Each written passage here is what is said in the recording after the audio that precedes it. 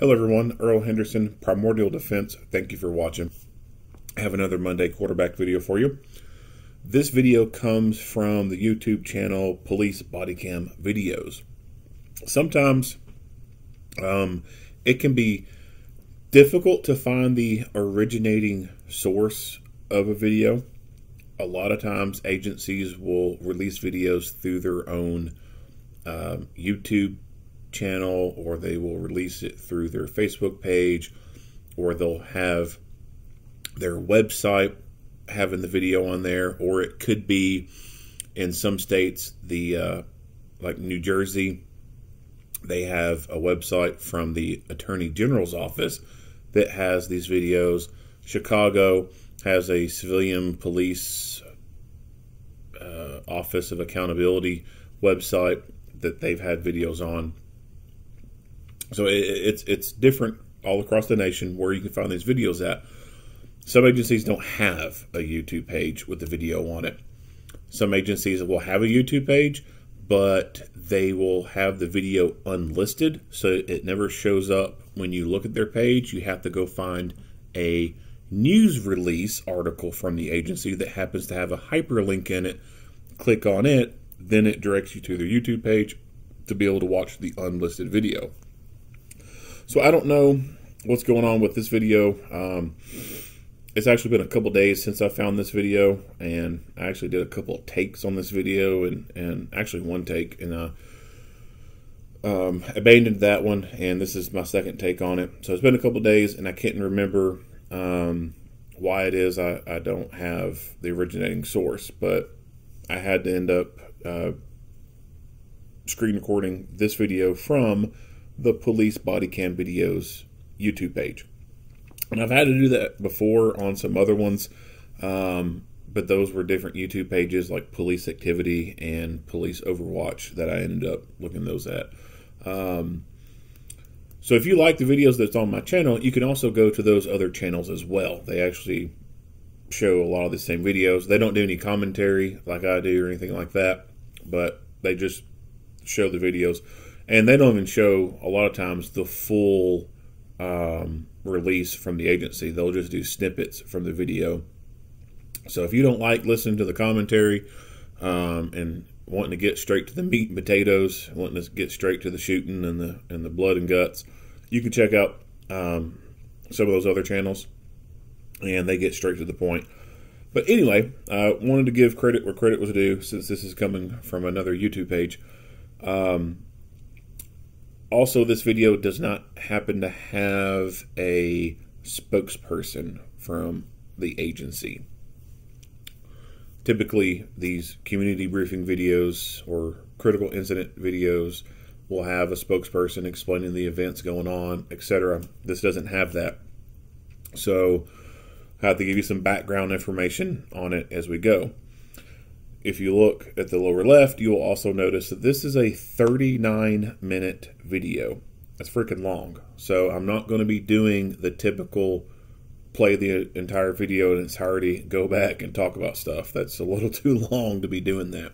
So I'll be pausing intermittently throughout this video and talking about things as they're going on, and explaining things, and then talking about things that I think that were done right and or done wrong. So this is in New Mexico. The pursuit ends up ending in Corner Kleins, I believe it is. The Bernalillo, I don't know how to pronounce that, Bernalillo County District Attorney, in this news article that I talked about. So it happened in this county, and it ended in Torrance County. I'm sorry, hold on, no. Yeah, so Santa Fe, God dang, it's multiple places. So his pursuit ended up ending in Torrance County in a place called Corners Klein. And this started in Santa Fe County at a Starbucks.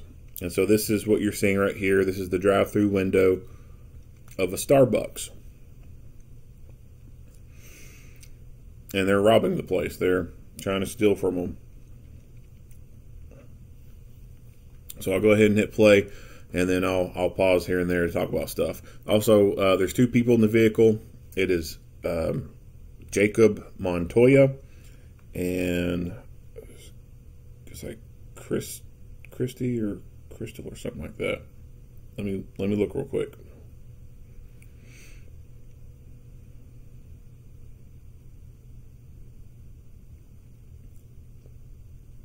I've got a couple different articles pulled up, so there can be a lot of stuff to scroll through. Christy Dimas. Dimas. I don't know how to pronounce it. It's Dimas.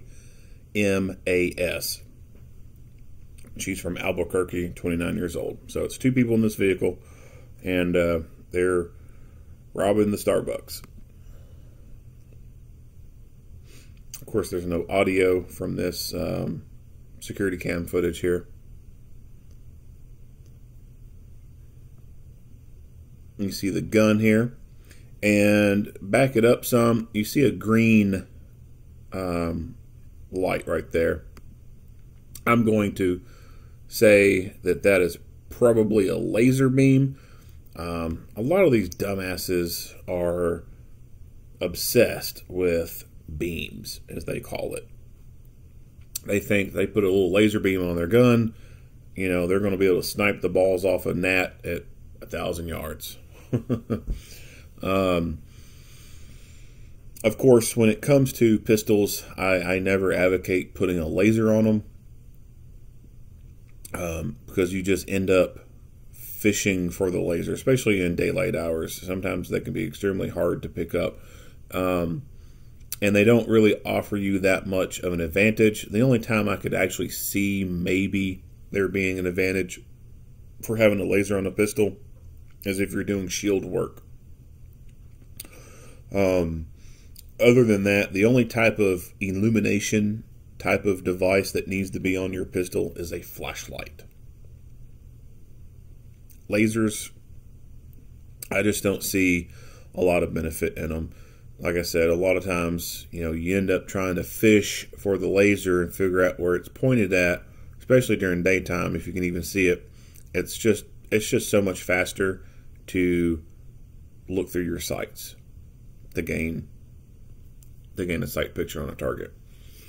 But anyway, these dummies, they love the beams, and a lot of it has to deal with rap videos, which is the same reason why a lot of these idiots love the AR pistols and the AK pistols, or as they like to call them, choppas, or Draco. We'll get that Draco, bruh.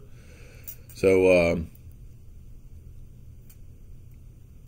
they're just mimicking what they see in the rap videos, what they see their favorite little idols carrying around, and the laser beams is something that they're all infatuated with, and some of them are so fucking stupid that they don't understand that the laser has windage and elevation on it, and you have to adjust the damn thing. And I remember having a conversation with a little street thug once. He was, I forgot who it was too, but he was telling me about having a beam on his gun, and I asked him, I was like, well, how'd you, because he lived in Louisville, and he was young too. He was like 15, 16. And I remember asking him, like, well, how'd you sight this thing in? And he's like, what do you mean? I said, the laser, like, how'd you sight it in after you put it on? Like, you can't, I highly doubt you went to a gun range with this gun. He goes, I'll just put it on there. I said, yeah, but you got to sight them in. Like, where'd you go to do that at? Because I am thinking in my head, like, he's in some alley somewhere in Louisville, you know, shooting this gun, trying to get it sighted in. This dude had no idea what the hell I was talking about. It was beyond him that you could adjust how the laser moves left and right, up and down. No clue whatsoever. Which is fine by me because, he's going to be less accurate. But, and there was someone else too that I had learned about that had put a laser on their gun, and they had mentioned it. And same thing, like it was beyond them that you can adjust the damn laser to actually have your bullets landing where you want them. So there's no telling how many dumbasses are out there who go buy these little lasers and they put them on the gun, and they have no idea that you have to adjust the windage and elevation on these things. And I just point the little laser beam and start pulling the trigger. Anyway, but that's what I think he has right there. I think he has a laser on the end of his gun there.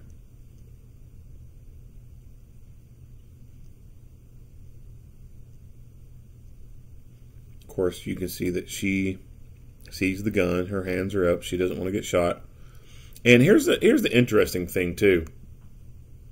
They're in a vehicle. You could very easily just walk away from the fucking window and get completely out of there. But this is, a response to deadly stimuli. Fight, flight, or freeze. She's obviously not fighting. She's not running. She's freezing. She's afraid. And that happens. But logically,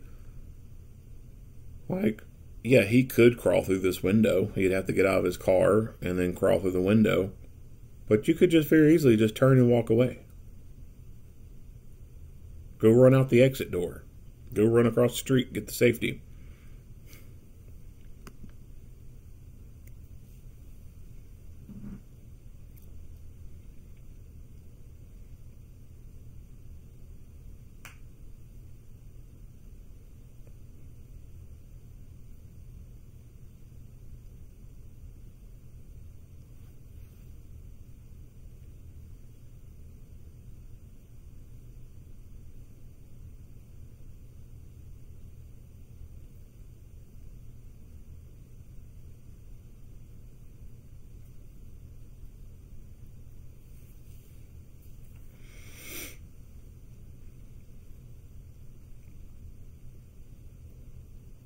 And this interaction, like he's just sitting there, rubbing his chin, as if he's waiting on his coffee. Alright,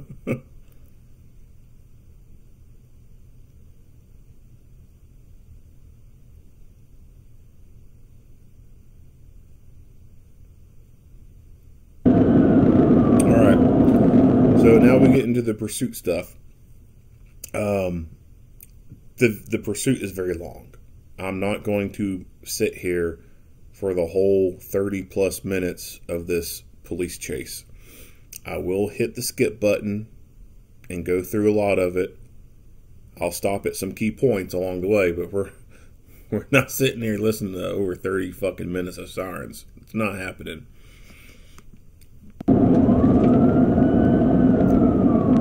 I don't know the time frame of which this is occurring, like how long after the robbery occurred does this pick up, how long he's been going on like this, because it just starts abruptly. So can't give you any insight on time frames at this point.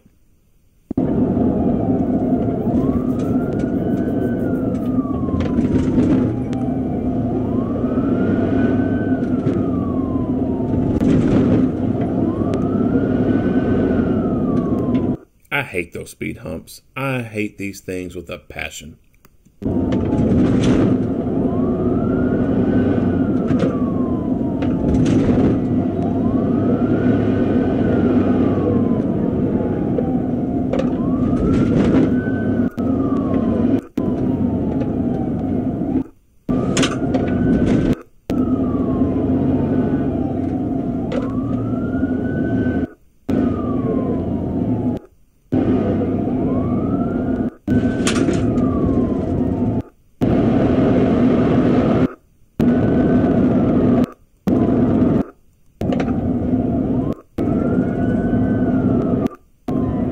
All right.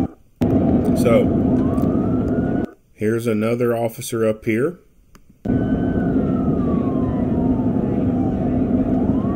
Who's going to attempt to use a spike strip. So obviously it fails because he is able to avoid it by going into this flat area over here and driving around it. Spike strips are great. Once you can deflate tires, it really affects that person's ability to drive at higher speeds.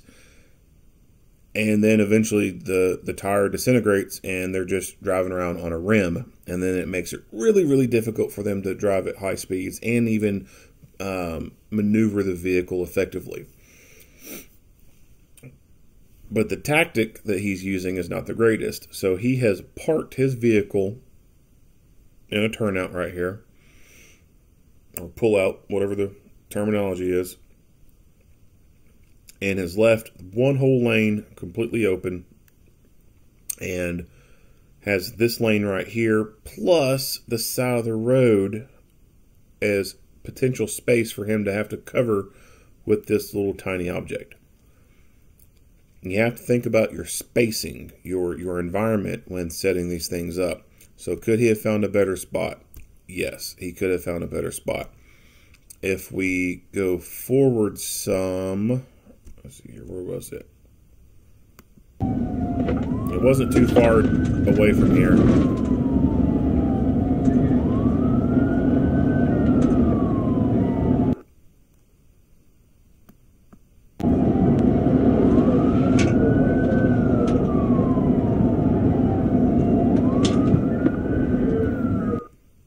Actually, it might have been a little bit further back.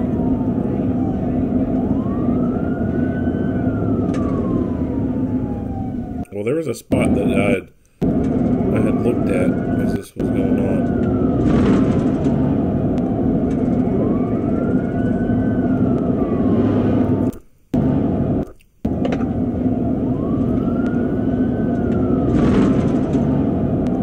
So right here could have been a good spot to use. He could have used this driveway here to pull his cruiser into, maybe even pull it out a little bit and block this lane. And then have this tree right here. He could have very quickly threw that thing out in the middle of the road. And then the operator of the vehicle is either going to have to make the choice to A, swerve left and hit the police car, which is going to stop him, or swerve right and then hit this tree, which is going to stop him. Right up before this road sign right here, this could have been another potential spot if he just would have come up a little bit further, parked his cruiser directly in the road here, diagonally, with this road sign here. That way, if the person wanted to try to swerve right and go around the vehicle, he's going to run the risk of running into the sign and then also run the risk of actually going up this hill some and potentially hitting what looks like a big-ass rock. Or he'd have to swerve left and then run the risk of either hitting this sign, or it looks like there's kind of a bit of a depression here, very uneven ground. Could have had the potential of bottoming out and getting stuck in a potential ditch right here.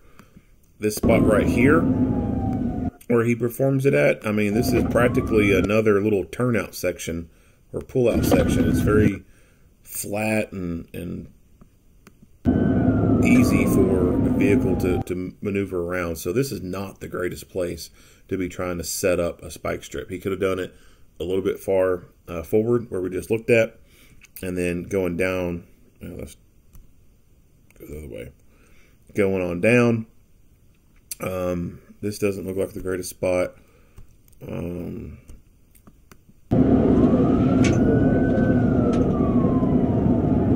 And then get into here was, potential places for him to go out. So really, going backwards would have been the better spots to go that I pointed out. The spot he chose was not the greatest.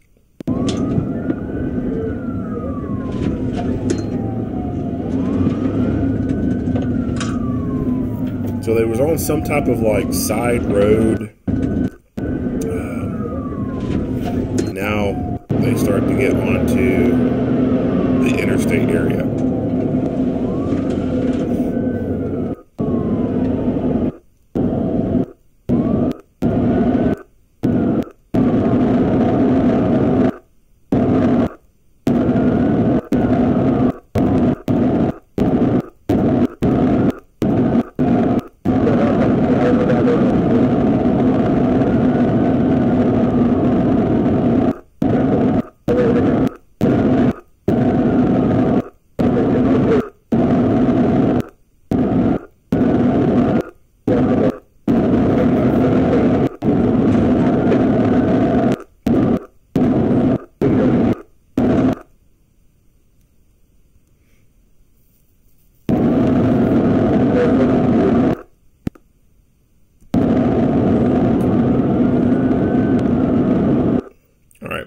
So I don't know what's going on, why the other camera had gone out and why we're now switching to this. But this dude's obviously at the police station or sheriff's office, whatever officer he is. And it starts from this angle.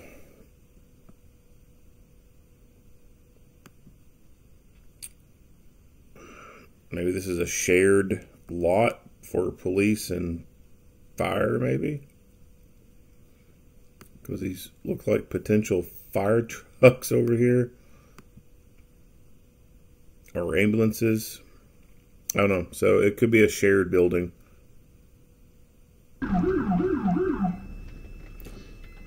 So he turns the siren on while he's in the parking lot.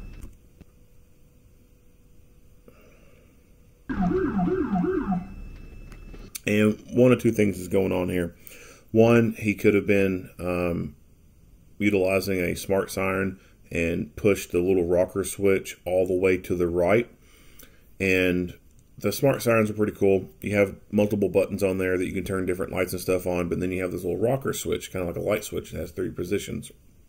And the first one, you know, typically it's set up to where it turns on rear lights. The second one turns on rear and front lights. And then the third one turns on all the lights plus the siren. So it's possible that he just, you know, was turning his lights on, getting prepared once he hits the roadway, and just simply moved it too far to the right, and obviously didn't need sirens in the parking lot, so clicked it back to the left one. Or it's possible that he intentionally turned the sirens on to be able to get the gate to open. So there are some gates out there that have sensors that will open when the tone of a siren is in front of it. The certain megahertz of sound it'll pick up on that and it'll actually open. There's some apartment complexes that have gates that are set up to where, you know, if an ambulance, fire truck, police car pull in and they've got the sirens turned on, that gate will open for them. That way, if they don't know the code, they can get in. And so I don't know if that's what's on this gate, if it has that type of sensor or not. I have no idea, but just thought I'd throw that in there. Useless information, I know.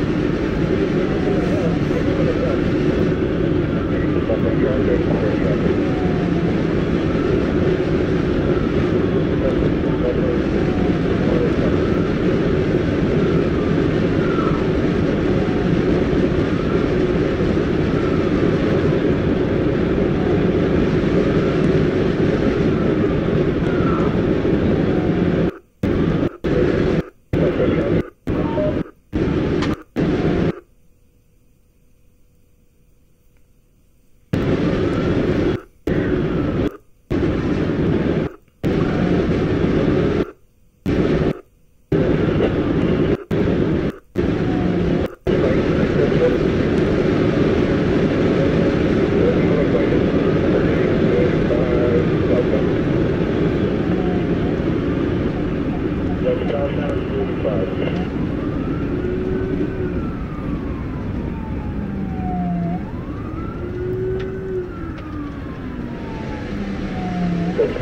his side, about 100 miles per hour, like traffic, roughly. Right traffic, right turn, 100 miles per hour. By the area coordinates, starting that week.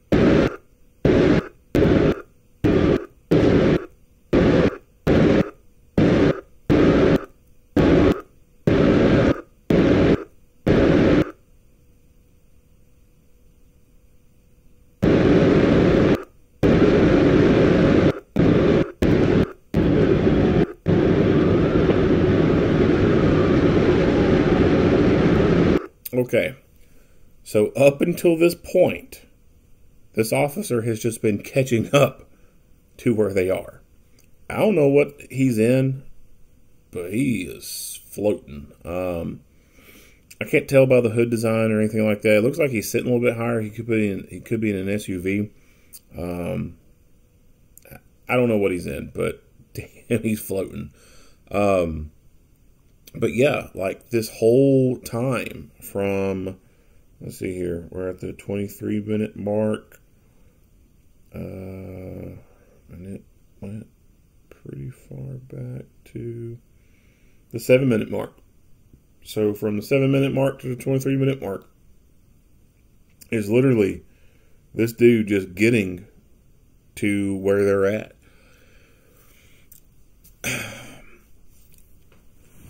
That's a reality for a lot of sheriff's offices and state police / highway patrol in this country. It's something I don't think a lot of city folks think about. And certainly I don't think it's something that a lot of city officers think about who've only been in the city and never, been out in the county. And if they have, it's, been very few times. But this is the reality. Like, there's parts of the country, it's just wide open spaces, and it can be a minute, several minutes, for a deputy or a trooper to cover a large area, get from point A to point B. When you think about troopers being out there by themselves, or highway patrol being out there by themselves, their backup, if something happens to them, their backup could be 30 minutes away because it takes so freaking long for someone to get out there to them. Now, this part of the country, going out west, there's a lot of nice straight roads out that way. Not a whole lot of curves. At least, in this particular area, haven't seen a whole lot of curves. You come here around Kentucky, here in the south, it's not like that. There's a lot of curves out here on these country roads. The interstates can be mostly straight, but you get on some other roads like this. This is not an interstate. It's some type of highway. It's not an interstate though. But highways and just regular country roads, they're curvy as shit, and so you can't have a good long stretch of road to really open up that car and get 100 miles per hour and just float through there and cover that distance quickly. Some places you're having to deal with lots of curves and whatnot, and you can't do that speed. It's not feasible. And so it takes you longer to get there. But this is something that sheriffs and troopers or highway patrol have to deal with. They got to deal with lots of roadway before they can get to where they need to go. It's definitely not like the city where you can be somewhere relatively quick. And this whole time, lights and siren going on. And, earlier I said we're not going to be sitting here listening to 30 minutes of siren. This is something else that probably some people, I guess I'd imagine some people don't think about it, but the sound of a siren. Like, that gets annoying after a while. Like, it really does. I remember before going to a call, and it was way out in the country, like way out. And it's probably like a good 10, 15 minute drive. And I remember going to this call, lights and siren. And I remember it got to some point where I was just like, this siren sucks. It's annoying as shit. And you can't turn it off. Usually the state, at least in Kentucky, I know it is, other state laws are probably very similar. If you're going to be running your lights, you have to be running your siren as well.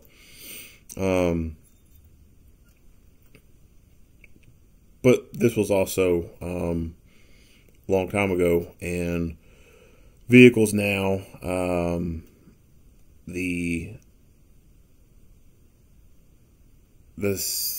sound dampening is a lot better in newer vehicles.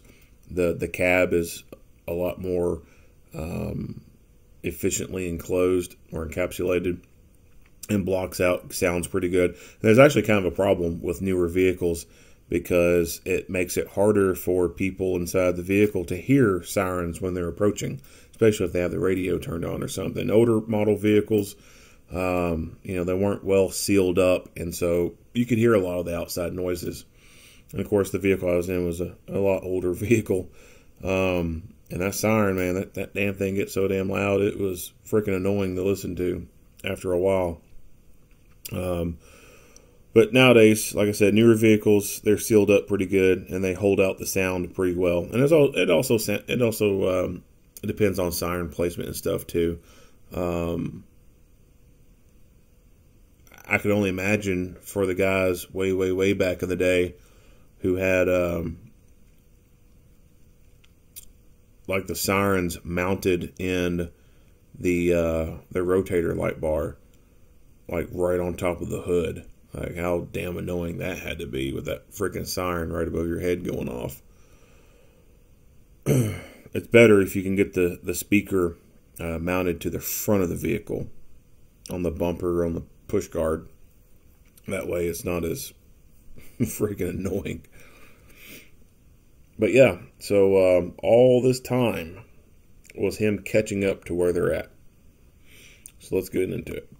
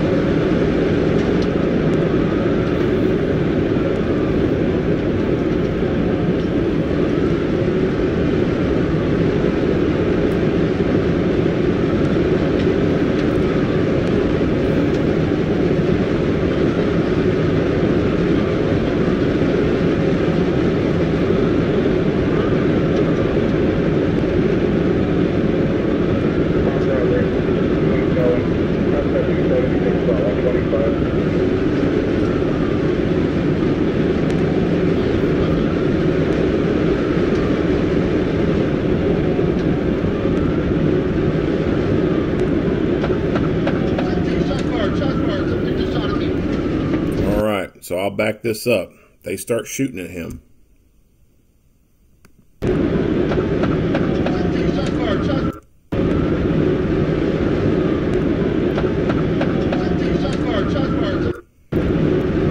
pay attention to the rear windshield and look around the little kind of the middle to driver side area. You'll see muzzle flash.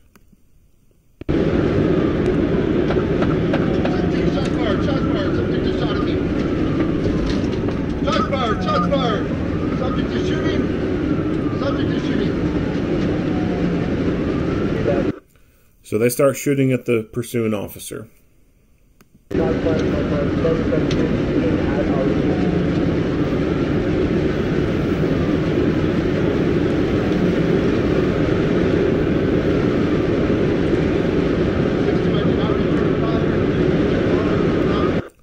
This officer eventually gets his rifle out. I'm not 100% sure at which point his rifle comes out. You can hear some background noise that I think indicates is him dismounting his rifle from the mount. I'll let it play and you can kind of hear that. But this officer does end up getting his rifle out and he ends up putting it into play. So, moving on.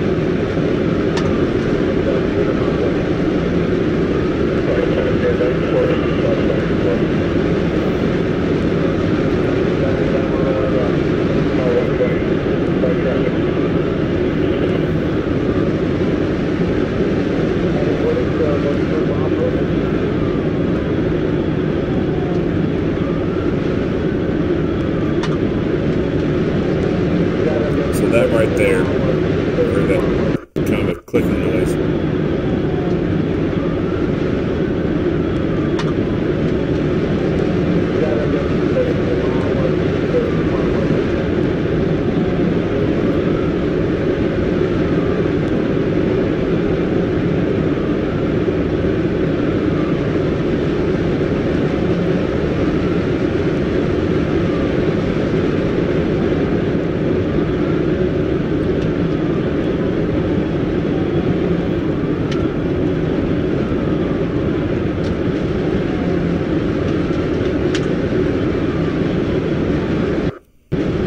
I think that this noise is him charging the rifle.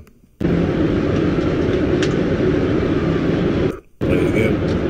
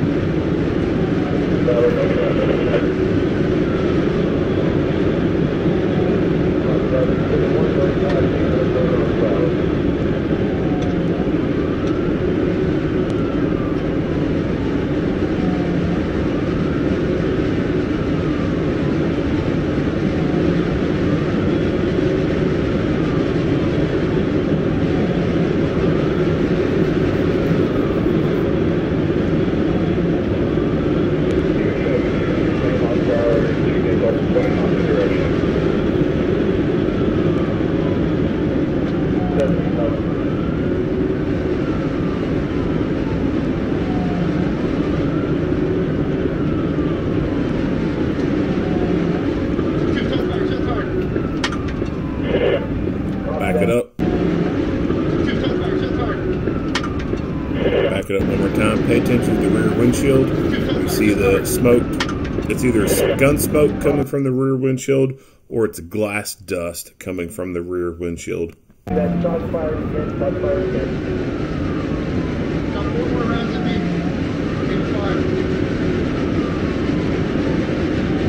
Got 4 or 5 rounds fired, 4 or 5 rounds fired. Any other people in that neighborhood? 7-5. You see anybody else in that neighborhood?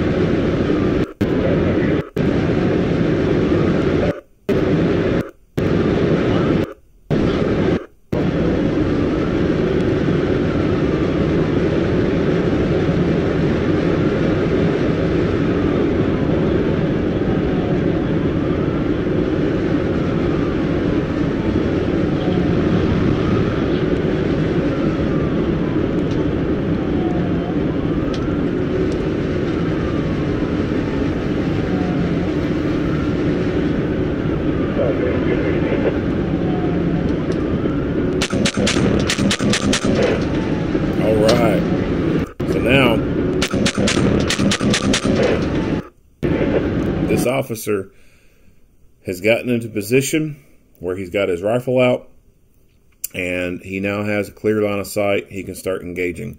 He ends up shooting through the windshield with his rifle. You can see the rifle casings throughout this, where you see him go this direction. You kind of see it in the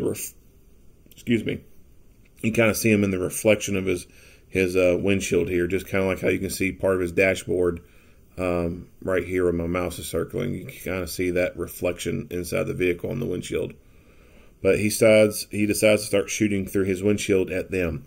So this is not something that can be typically done in a lot of areas from a moving vehicle because of the surroundings, right? Like, you certainly couldn't do this same kind of thing in a urban area. It would just be too risky.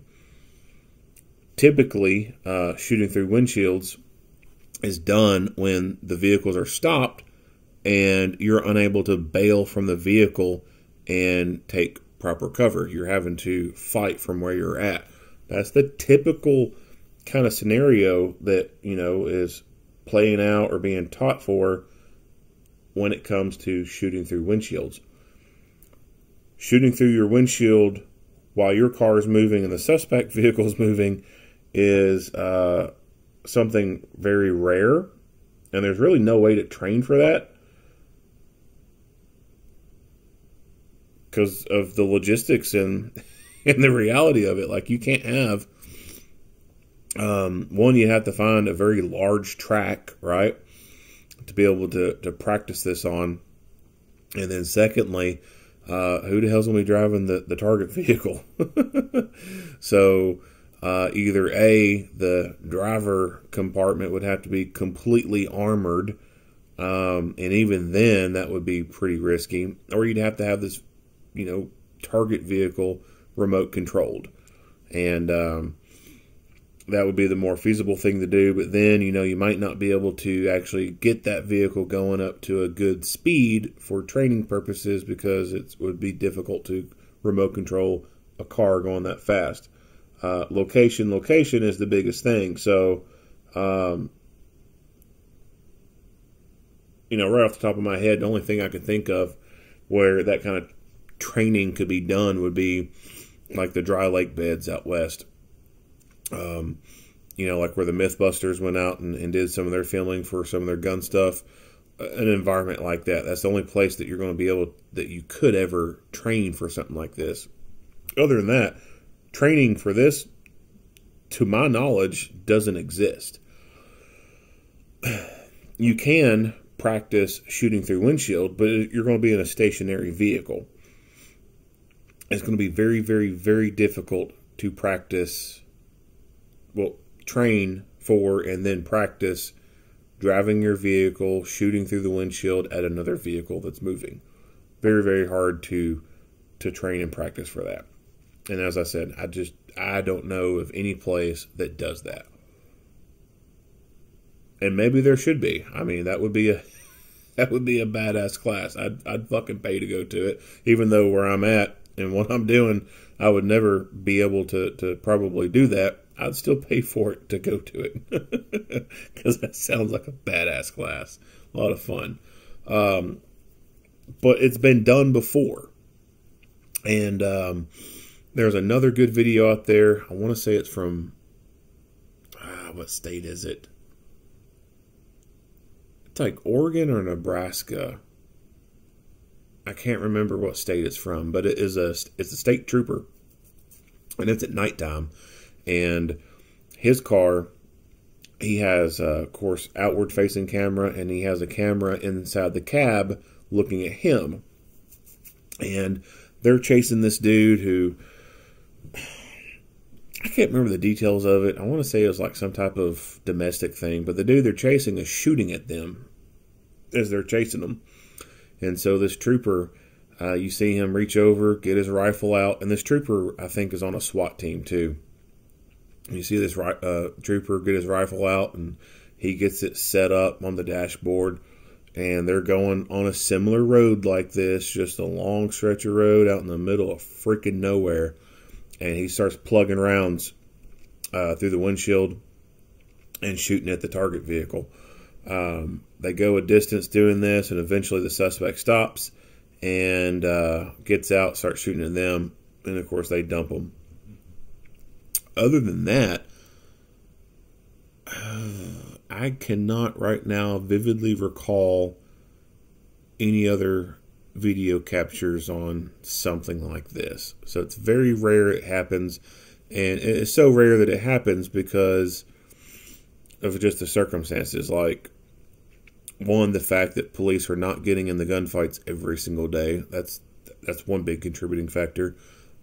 Secondly is locations. I mean, obviously you can't do this in, downtown Santa Fe or Albuquerque, there in New Mexico. Can't do it downtown Los Angeles, New York. I mean, it's just not feasible to do that. So this is almost something that, is straight out of the movies. But it has happened. And I'm sure, it's happened before. But I just haven't seen videos of it, or the videos just simply don't exist or just have not been released. And these things could have happened before videos and car cameras even existed.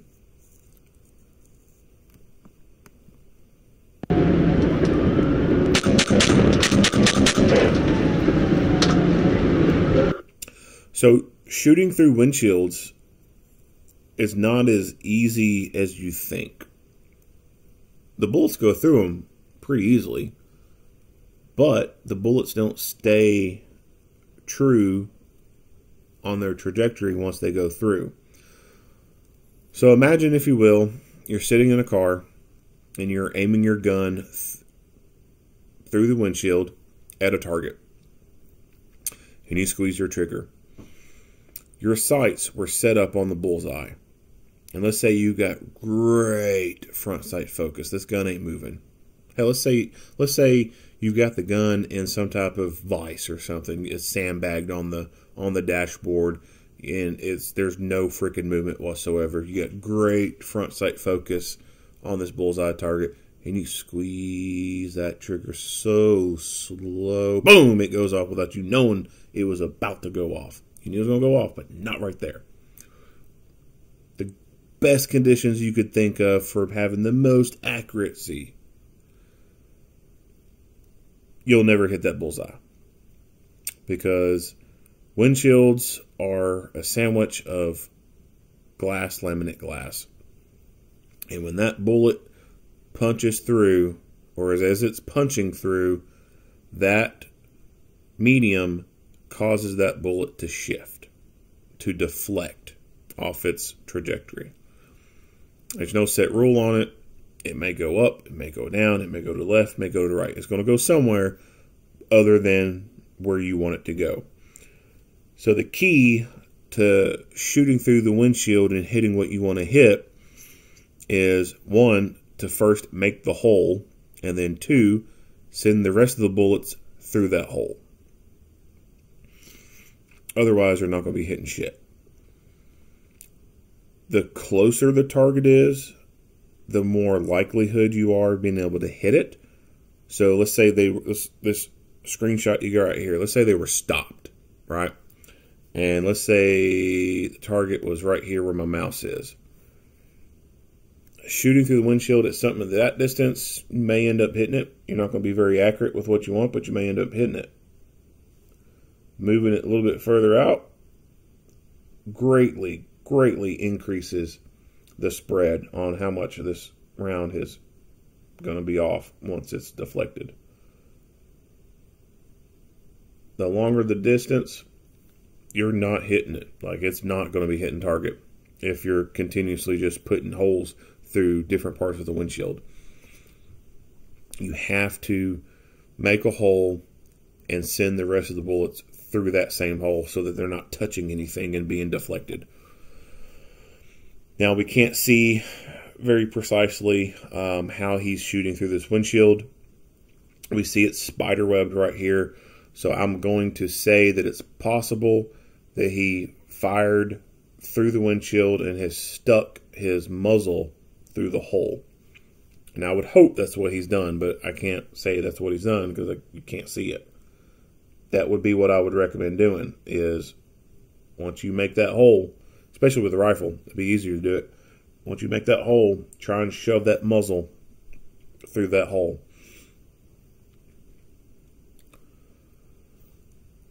Shooting through windshield is going to create particulate matter floating in the air. Glass dust. The glass is going to pulverize, and there's going to be little dust, little fine particulate matters of glass in the air.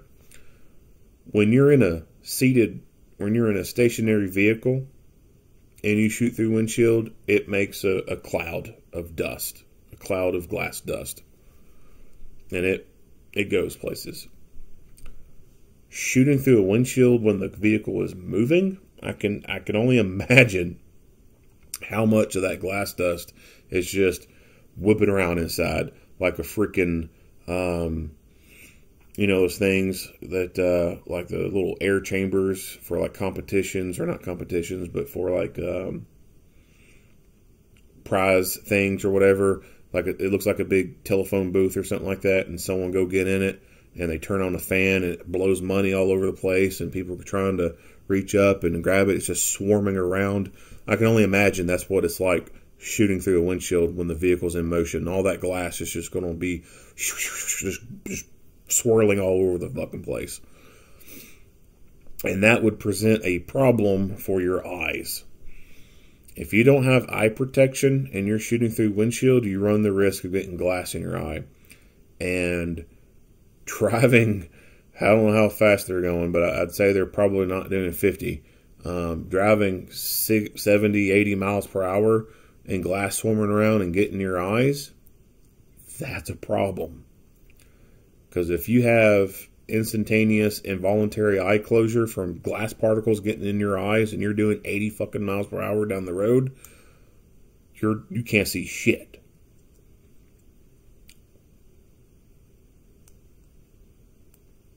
That's going to present a problem. You're going to have to apply the brakes, and if you can get your eyes open, and I have not had glass in my eyes. I've had sand in my eyes, and I've had pepper spray in my eyes. And of course, with pepper spray training, you're supposed to rapidly, try to blink your eyes to get the tears to flush the particulate matter out. If you could try to do that and get snapshots of the road while you're applying the brake, you could maybe keep your steering straight so that you don't run off the road until you come to a complete stop. But if you can't get your eyes open because of the glass in them, now I've gotten stuff in my eye before that hurts so freaking bad I could not get my eye open. Like it's fucking painful. And if it's something like that and you can't get your eyes open, holy shit, you're going to be in a world of hurt if you can't keep that vehicle on the hardball and get it to come to a complete stop. I mean, it would be very plausible that if he lost eyesight and then tried to start applying brakes, that his vehicle, because he can't see to steer, he could just veer off to the side and crash into one of these trees or hit the dirt and start getting sideways and roll. So if you are going to think about the possibility that you could ever shoot from a moving vehicle like this, I would strongly suggest that you keep iPro in the cab of your vehicle.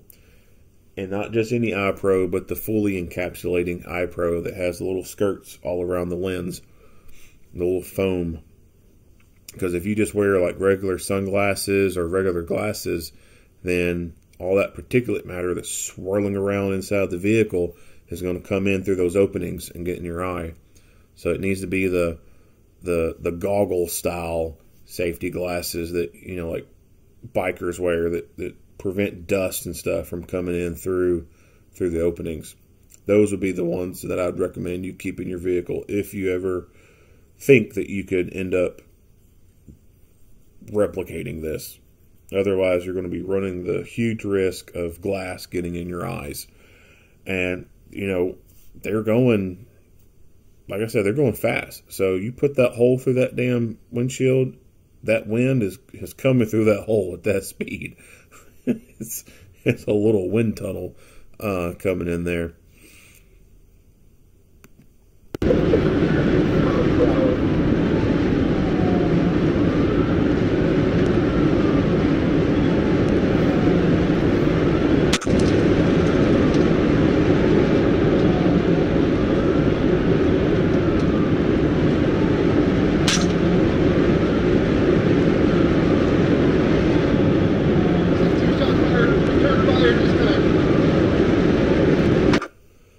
So also generally, you know, when it comes to vehicle tactics, it's mentioned that you should be doing one of two things. You should either be driving or you should be shooting, because you're not going to be very effective at doing both.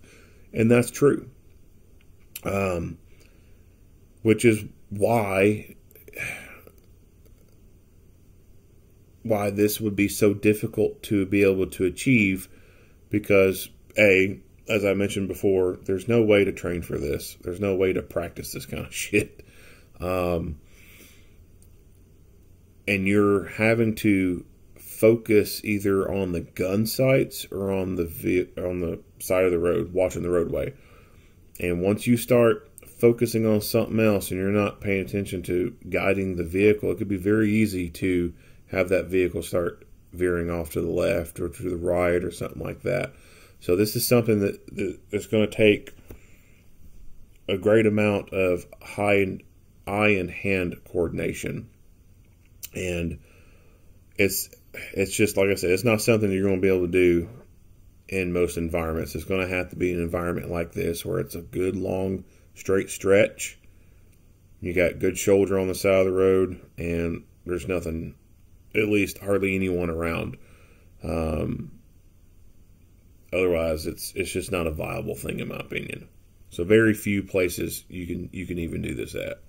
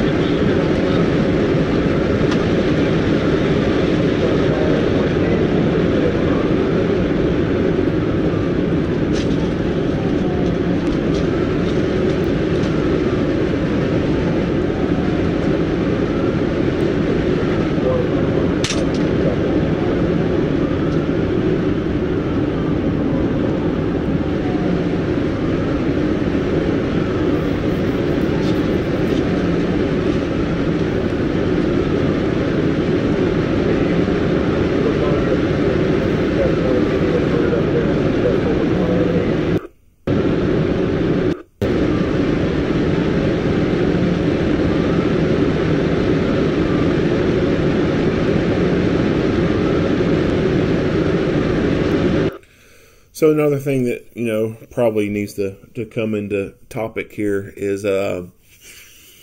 shooting at fleeing felons.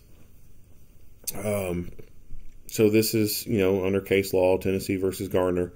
When a person is fleeing from police and they are a danger, imminent danger to society like this, then police can shoot at fleeing felons to be able to protect the public. This person is not just shooting at the police, but these people on the roadway, they're realistically shooting at them too, because, you know, when a car passes them and is behind them and they're shooting at the police, well, those rounds could go and hit those other vehicles too that are passing them. This officer is being careful not to shoot when there's other vehicles around. You'll see this. He engages when there's no vehicles within his line of fire.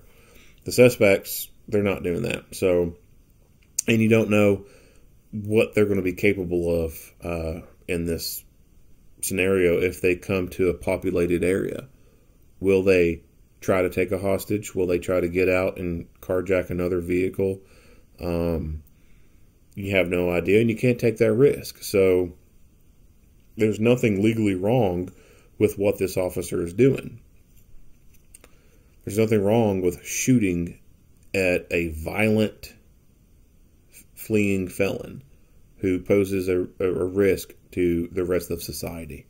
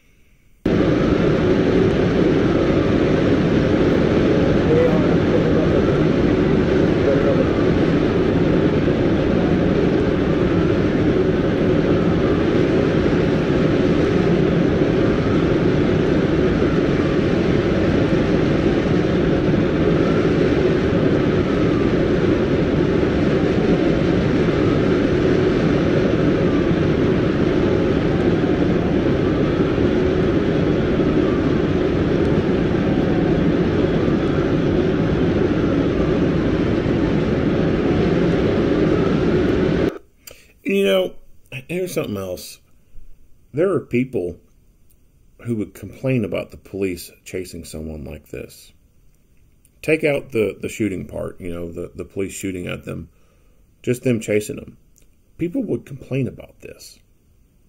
They would say it's endangering the public. The police shouldn't do it. That's crazy to think. There are people who are that freaking stupid.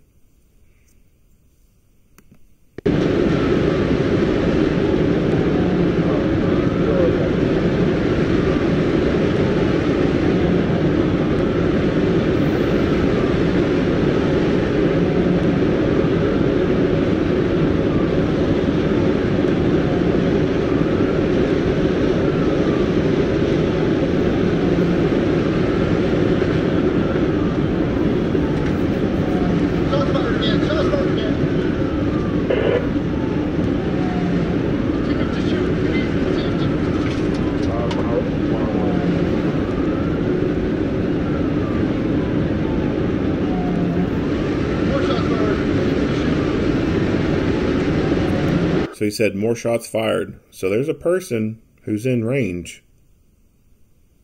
of the bad guy's bullets. Clear and present danger to society.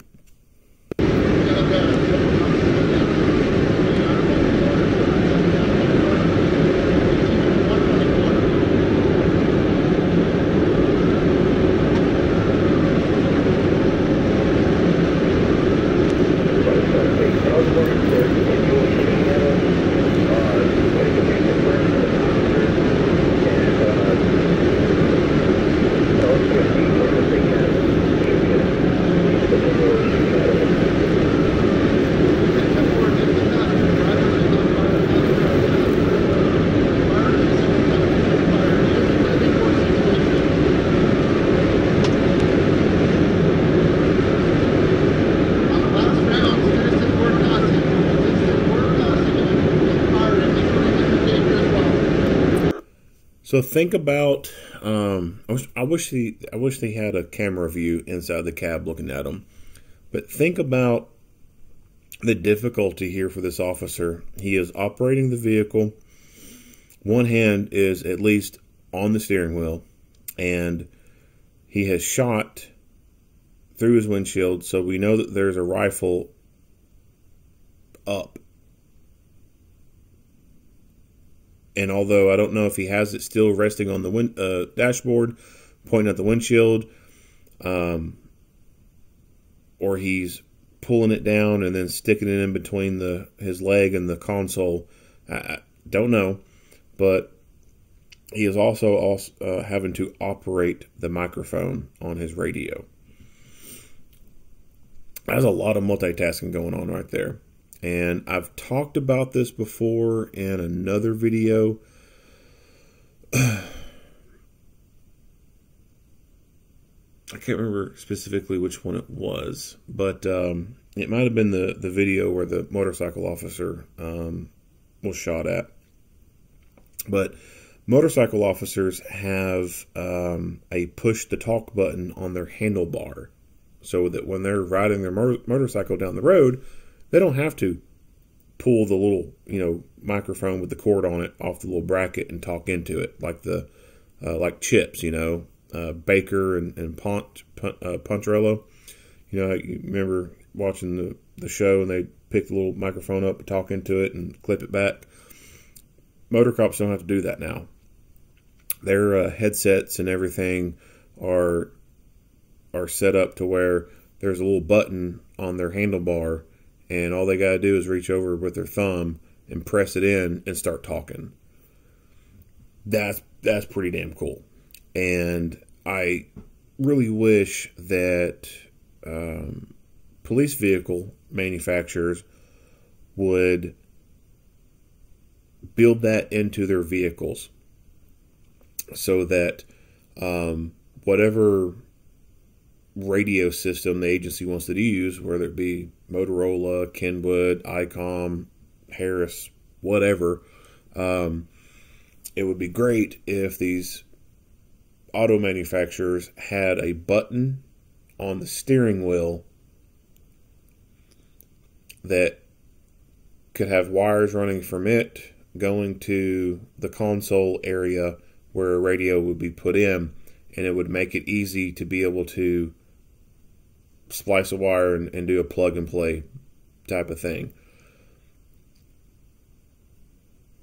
That way, when officers are in pursuits and doing this kind of stuff, they can keep their hands on the wheel and then be able to take their thumb and reach down and press the push to talk. Just like you can hit the little volume button for the radio on your steering wheel, or hit the cruise control on the steering wheel. If there could be a microphone push the talk button on the steering wheel, that would be a game changer right there. Like that would be a hell of a thing to be able to put into these vehicles, and that would really be a true public safety future. That would be the cat's meow. Like that would be fucking awesome. Unfortunately, I guess no one's thought about doing that. Or if they have, they probably shot it down because they said it would be too expensive to run all this different stuff beyond what is, in the basic vehicle setup. And when you think about, these police cars, they're basically just consumer vehicles that anyone else can buy. Like the Ford Explorer. The police Ford Explorer is practically just the same as the one that soccer mom uses to take her kids to soccer practice in. The only difference between the two is the police model has usually a better suspension, better brakes, heavy-duty alternator, radiator, and there's a spotlight drilled in through the A-post. And the engine is slightly different. It's not governed. Same thing with Dodge Chargers. Dodge Charger that your neighbor has is virtually the same as the police model, with those few exceptions. Better brakes, suspension, heavy-duty radiator and alternator, and the engine is wide open. That's it. The steering wheels are all the same. The climate control is all the same. The AM, FM radio, it's all the same. So I could see why maybe auto manufacturers would not create some different special feature, because their assembly line is the same for their consumer models, and it would be kind of hard to switch some of that stuff out, I think. But like I said, if they could start doing that, like, that would be awesome, to be able to have a little push the talk button on the steering wheel that you ain't even got to take your damn hands off the wheel. You be driving down the road and use a finger or thumb to hold the button, and you could talk out loud, and your radio microphone pick it up. It would be the best thing for public safety.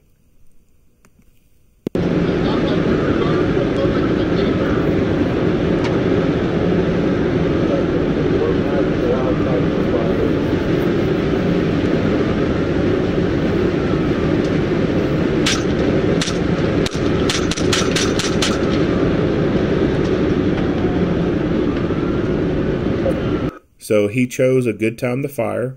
There's a hill right there, so if he misses, his rounds are going to be hitting asphalt or over here in the grass and or the trees where you don't see any houses or cars or people or anything. So he's choosing good places to shoot. And unfortunately, it's just the nature of the beast. It's difficult to put rounds on target when you're moving and they're moving. And another thing to think about that could be having an effect on his bullets is the speed that they're traveling. I mean, you'd be driving down the road 50 miles per hour, you stick your hand out the window, your hand goes back. So I'd imagine that the wind velocity as he fires, the bullet comes out, that could be having some type of effect on his accuracy.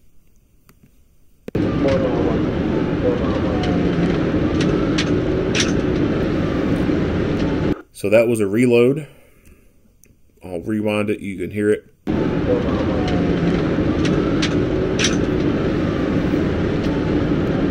So he's either reloading or he's doing a malfunction clearing.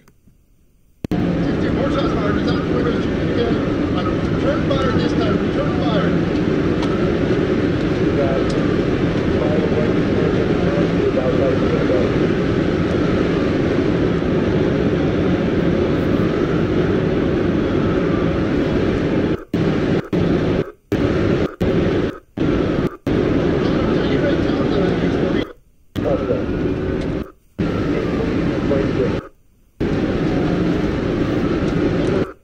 Back this up. This dude comes in hot. And then we see this guy right here. So I'm imagining that there's a possibility that he attempted to do a spike strip. We don't see anything out here. It's possible that's what he's here for.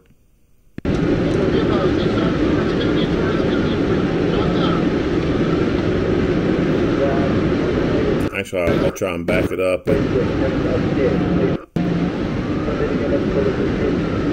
Can't see anything.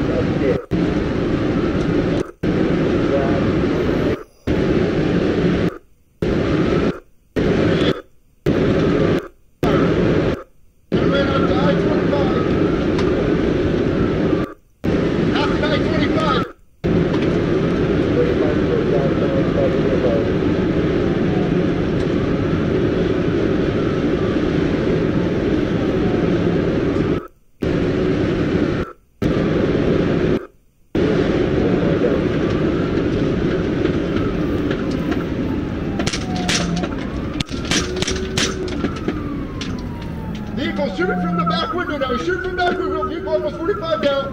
Returning fire. 45 down, returning fire. Returning fire.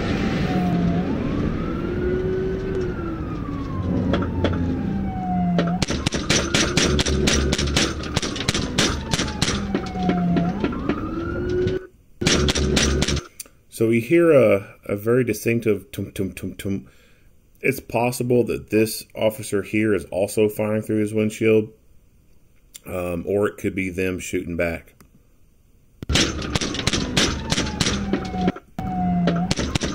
You can look at the pavement here. You can see rounds hitting the ground.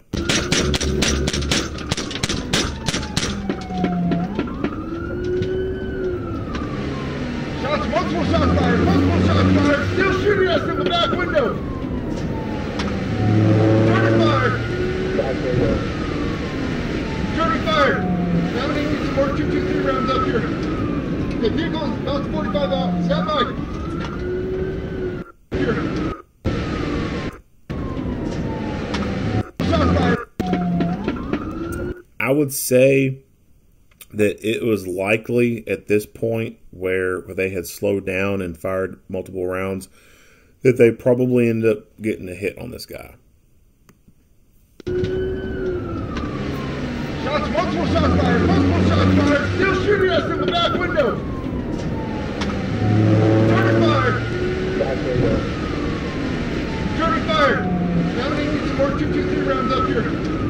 The reason why I say that is because you now see him veer off the road here. Okay, vehicles about 45 out. Stand by.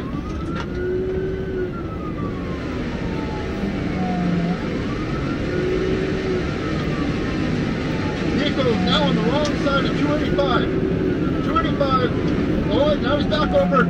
Okay, he's about 45. And he crashes out. Now, he doesn't just crash out right there where you see the big dust ball. Look right here where the cursor's at, and you're actually going to see him go across this field. 45 down. Downly stop. Downly stop. And there he is. He's right there where the mouse is at, circling. Going across the field. Right there, going towards these trees. And then, boom, he crashes out into the trees.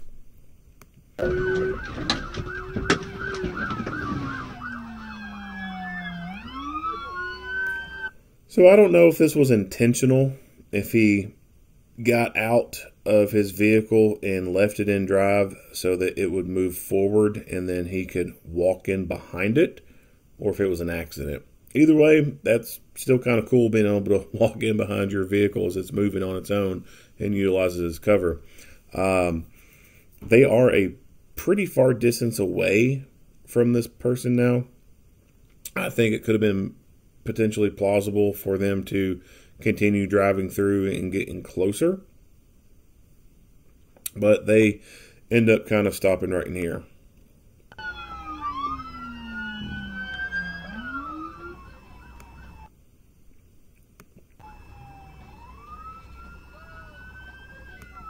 And everybody has rifles. Yes.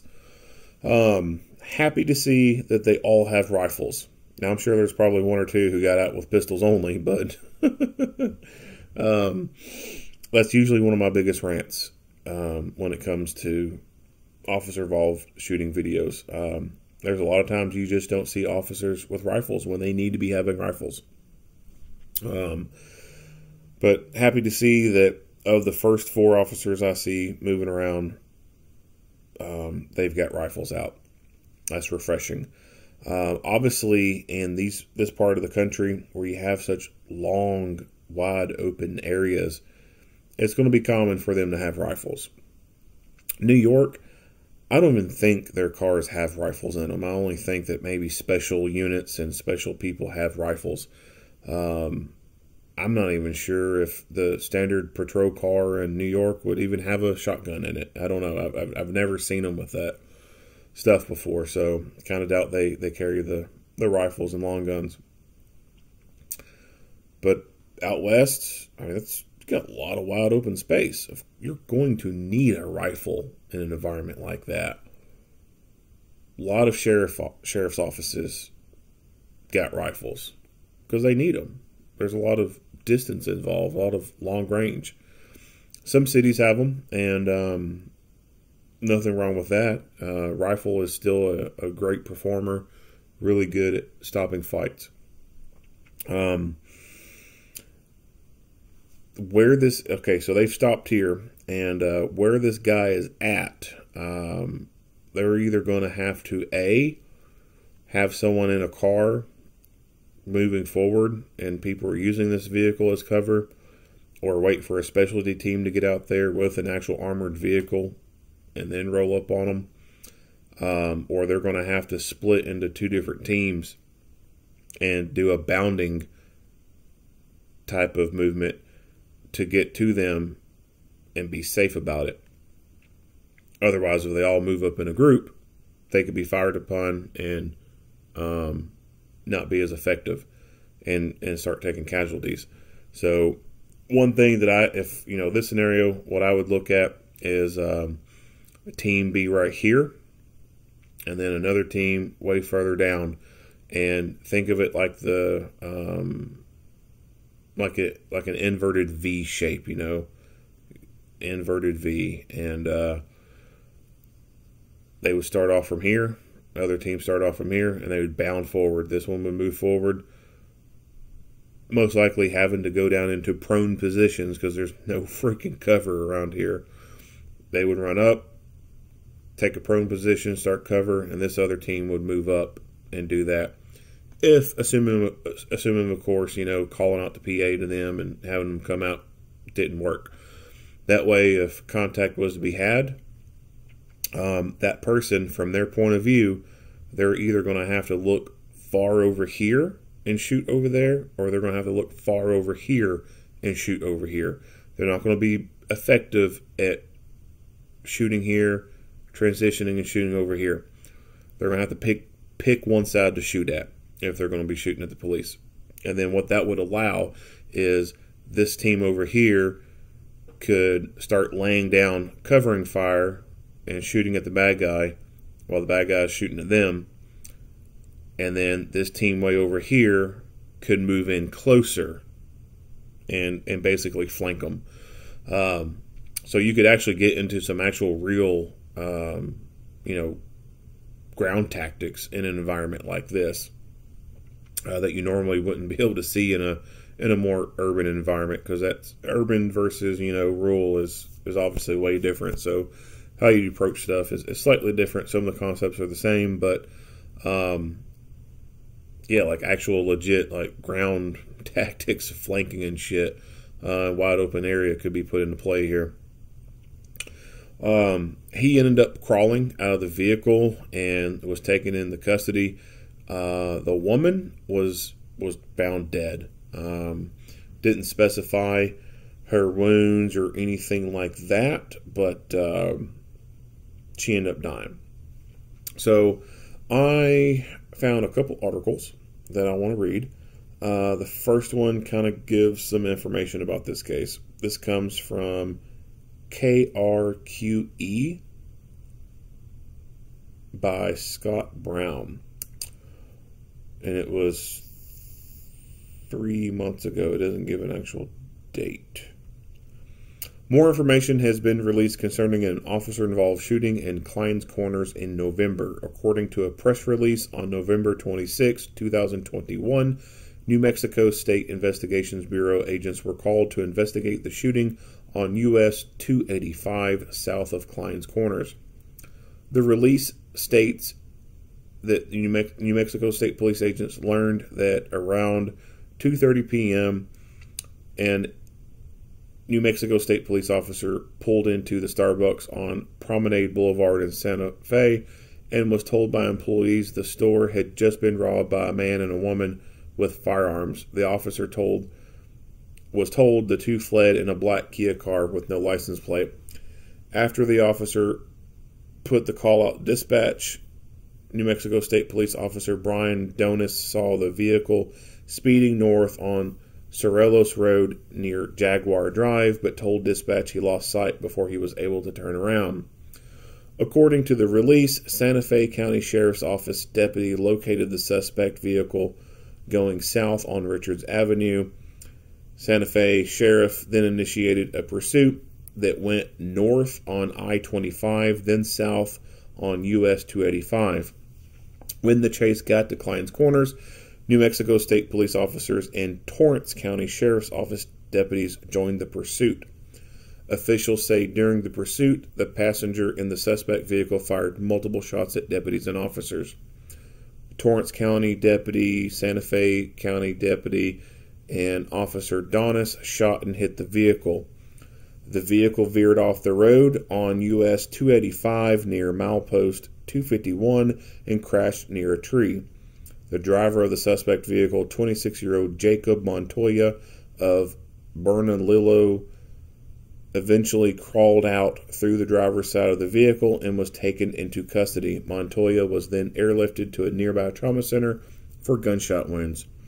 The female passenger, 29-year-old Christy Dimas of Albuquerque, was found dead in the car. She was pronounced dead on scene by the Office of the Medical Investigator. On December 6, Montoya was released from the hospital and booked into the Torrance County Detention Facility and charged with 5 counts of assaulting a peace officer, 2 counts of possession of a firearm by certain persons, aggravated fleeing of a law officer, receiving or transferring a stolen vehicle, receiving a stolen firearm, and 5 counts of shooting from a motor vehicle. Montoya is facing additional charges related to the Santa Fe Starbucks robbery. The release states no officers were injured during the incident. Officer Donis was put on standard administrative leave. He has been with New Mexico State Police for 4 years.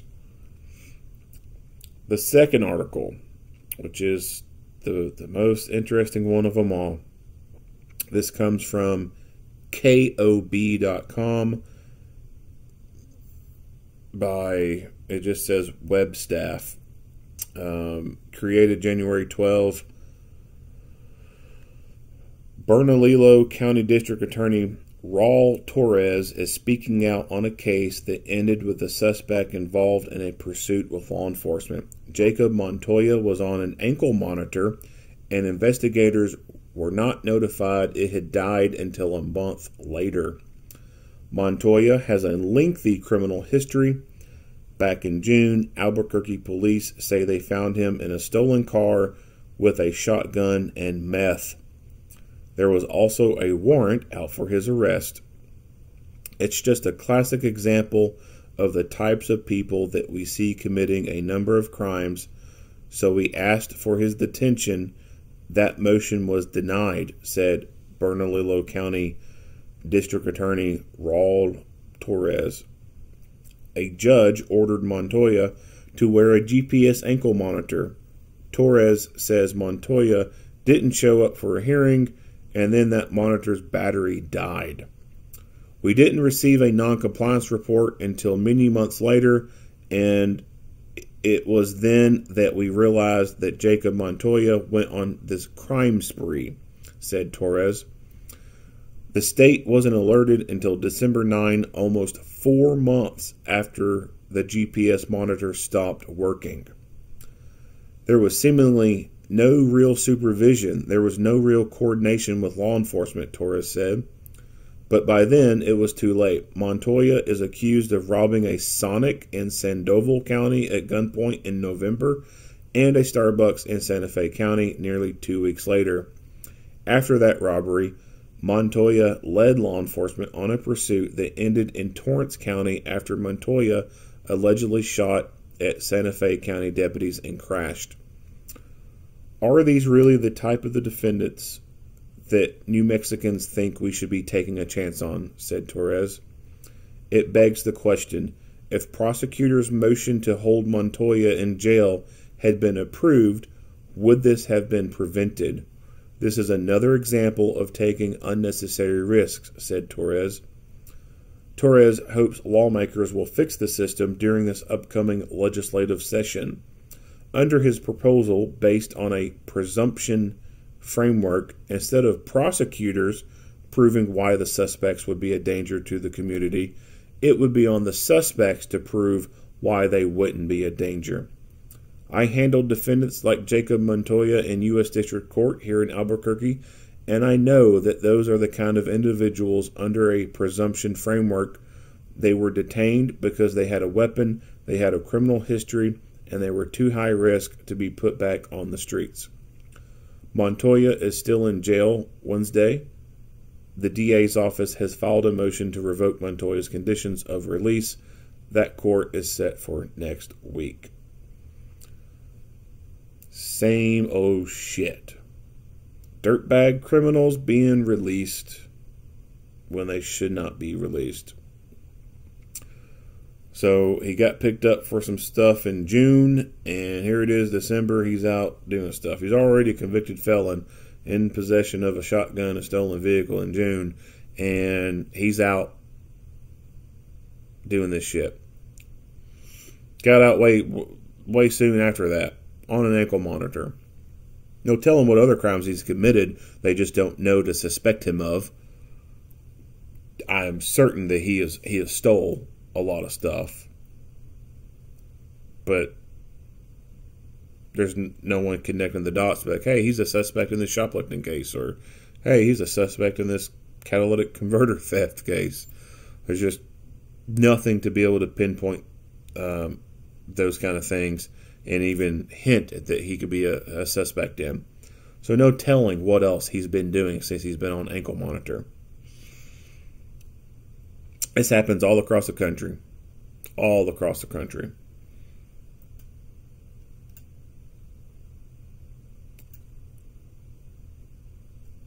Not just repeat offenders, but persistent felony offenders, violent offenders. They were being released early. Too often. Too many times. If his ass would have been locked up, this never would have happened. If his ass would have been locked up, that girl would not have been killed that way. Those poor people in the Starbucks would never had to have endured that trauma.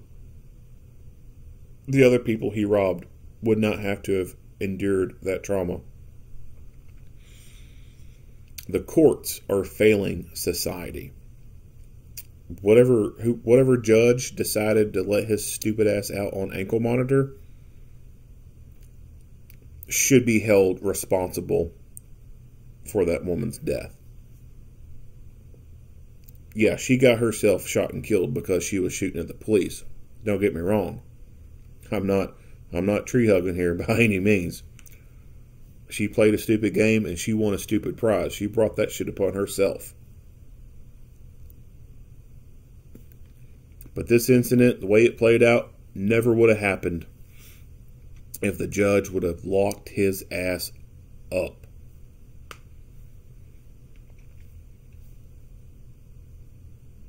This goes on more than what you think. If you pay attention to the news, you look into these cases, do a quick little search, look up their prior histories, you're going to find that this is rampant.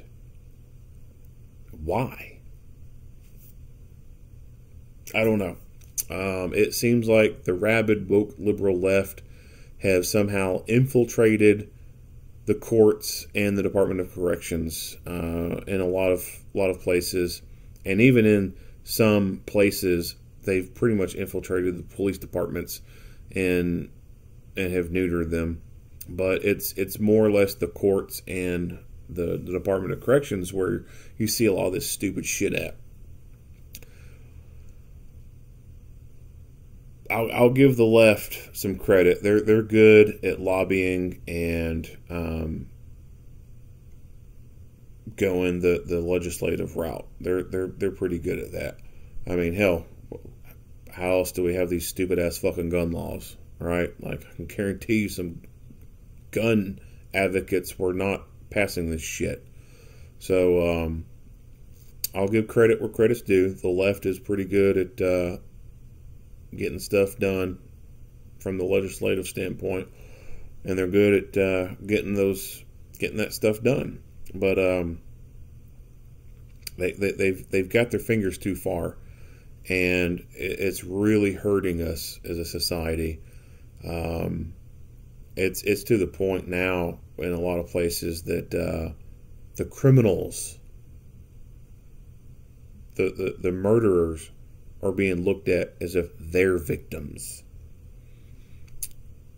They are traumatized. And this kind of mindset shit is very rampant within juvenile justice systems. 16-year-old gangbangers who are out selling dope, shooting up corners, killing people, robbing people, when they're arrested and put in the system, they are treated as a trauma victim.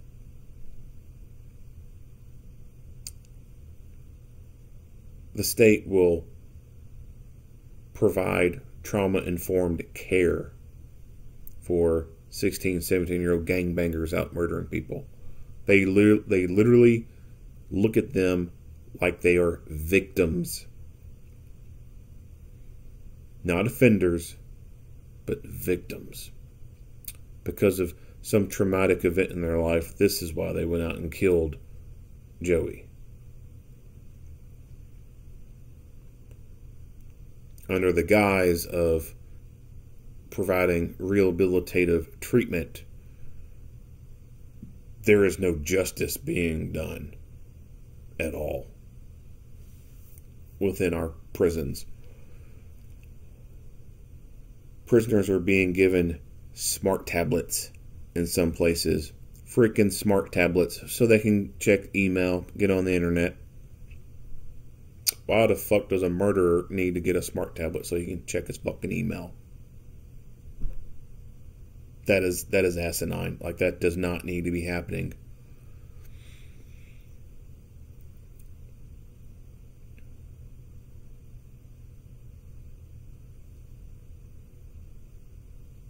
There's a serious problem with our criminal justice system. It is failing. Severely failing. It's like criminals are being rewarded now. Like, oh, you robbed 5 places. All right. Reduced bond. Ankle monitor.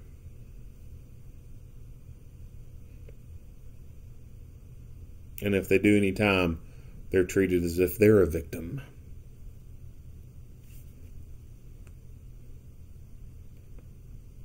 And if the police have to end up shooting them, well, there's a public outcry. They're a little angel.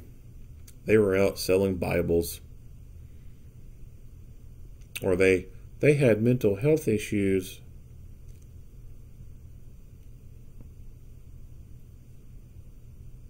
And when you hear people make those cries, someone walking around shooting at women and children. There was a video from I think it was Denver that I did. Dude walking around just fucking shooting at people, willfully aiming a gun at a mother and her child and shooting at them. Of course, police got to him and lit his ass up. People fucking bitching and complaining about it. Like, they could have done something different. He had mental health issues. Boo hoo hoo. Fuck him. I don't give a fuck how crazy you are. You shoot at women and children. You shoot at people in general. You shoot at adult males. Having mental illness is not an excuse for that. It's not an exemption from having force used against you. You shoot at people, you're going to get fucking shot. Plain and simple. I don't give a shit what kind of mental health issues you've got.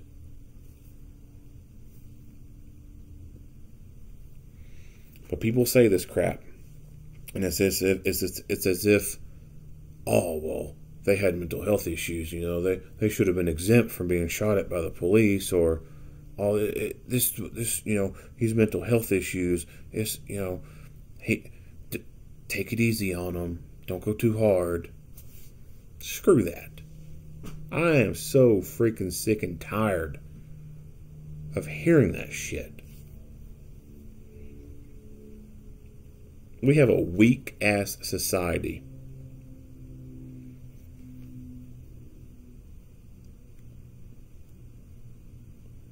Weak men, weak people make for hard times. We are on our way to experiencing hard times. Hell, we're experiencing hard times right now. Time of recording for this video is March 12th. Gas prices are freaking skyrocketing. Why? We have weak-ass people in leadership positions. When we were seeing some mean tweets a couple years back, gas prices didn't get this high. Dumbass Putin wasn't invading places.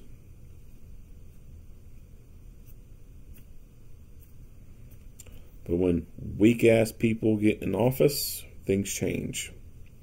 When weak-ass people are in charge, things change. And they don't change for good, they change for bad.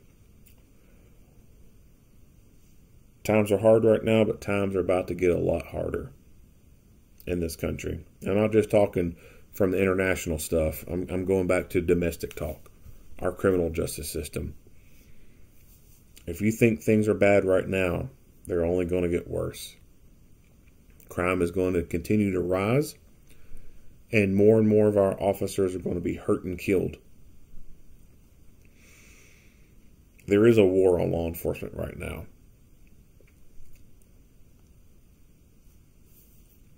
Things are going to get to the point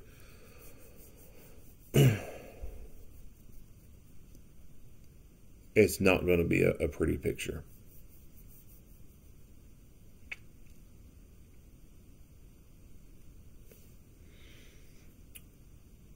We have to make a change within the criminal justice system. We do need criminal justice reform. We just don't need the reform the way the woke liberal left thinks we need it. We need to get hard on crime. Criminals need to do hard time. They don't need to be going into a prison and being given a smart tablet. That shit needs to go away. When we sentence somebody to 10 years, 10 years is what they need to do. Fuck this shock probation, this good behavior, probation and parole. The hell with that. If you're a persistent felony offender, you're a violent offender, you get sentenced to 10 years, not a day less. 10 years is what you do. And if you create problems inside the prison, then your time gets extended. You want to cause little riots? You want to play some bullshit games inside that prison? Okay, go ahead. 10 years just now turned into 11. All right, 12, 13, 14, 15, 16, 20, 25. Criminals don't fear the criminal justice system right now. We need to make them fear the criminal justice system. We need to make the criminal justice system great again. It's time to start locking people away for long periods of time. And it's time to make their time hard. Take away these amenities.